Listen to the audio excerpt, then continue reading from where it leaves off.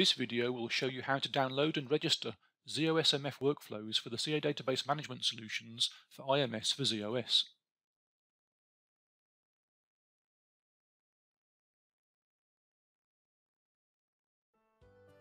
If you have already downloaded and installed a portable software instance, the workflows are included and are already registered.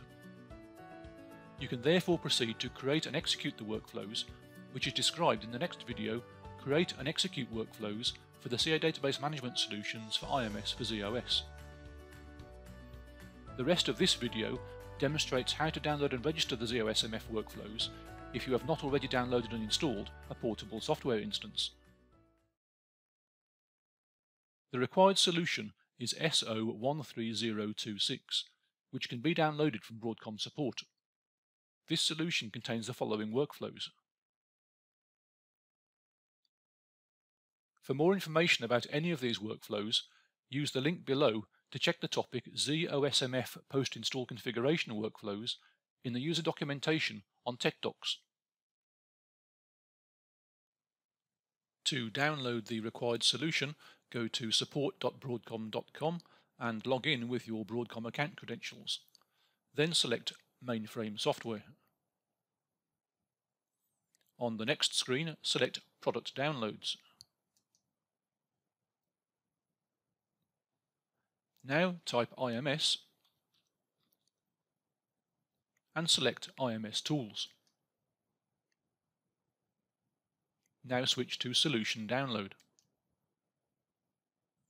On the next screen you can select version 20 of any of the listed components. Now scroll down to find the required solution SO13026. The solution name is OSMF Post-Install Configuration Workflows. You can download the solution using either FTP protocol or HTTPS protocol. Once the solution is installed, you will have a dataset that contains a separate member for each workflow, starting with ITK-WFL.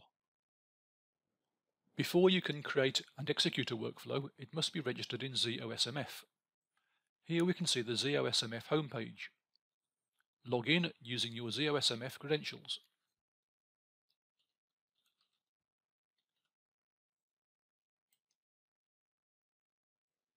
Now select Software and Software Management. On the next screen, select Software Instances. Now right-click on your software instance and select Modify. On the next screen, switch to the Workflows tab. Open the Actions drop-down menu and select Add. We will now add the first workflow to create library dataset aliases. Enter a name and a description for the workflow.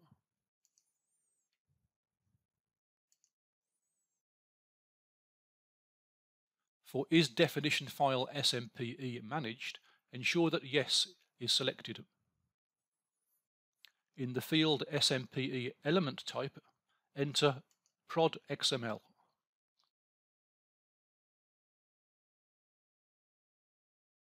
And in the field SMPE Element Name, enter the workflow member name, in this case ITK-WFL01.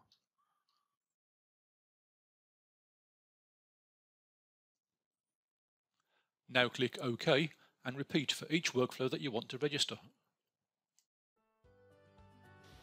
Here you can see that all of the workflows have been added. You are now ready to proceed to create and execute the workflows. This is described in the next video, Create and Execute Workflows for CA Database Management Solutions for IMS for ZOS.